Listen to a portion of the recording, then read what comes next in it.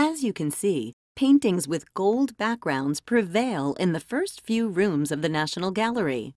Let me tell you about one of these. It is a jewel dating back to the last few years of the 14th century and has been one of the most precious paintings in England for centuries.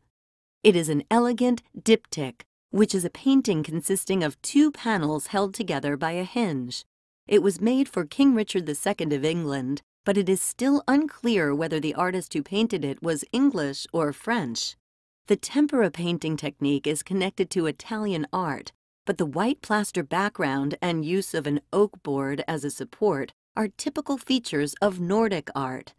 The work is slightly larger than a manuscript and depicts a majestic royal ceremony. On the left panel, you can see the King of England on his knees, accompanied by three royal patron saints, King Edmund, Edward the Confessor, and Saint John the Baptist, who presented him to the heavenly court painted on the other panel. King Edmund holds one of the arrows that caused his death while fighting against the Danes in the 9th century, and Edward the Confessor, whose tomb Richard would pray at during times of crisis, shows a ring. According to legend, he gave the ring to a pilgrim who later revealed himself as Saint John the Evangelist.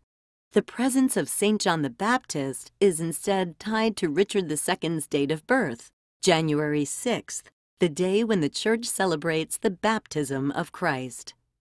On the right side of the diptych, you can see the blooming Garden of Paradise, which is a symbol of Mary's purity. The Virgin looks at the kneeling donor, and the baby Jesus reaches forward as if accepting the King's prayers.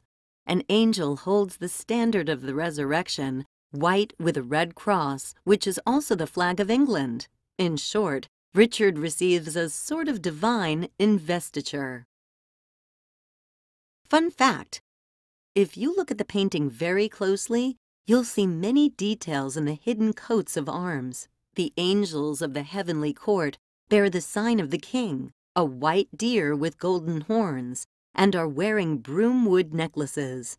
You can also see the same broomwood crowns and deer in the ornamental motifs of King Richard's clothes.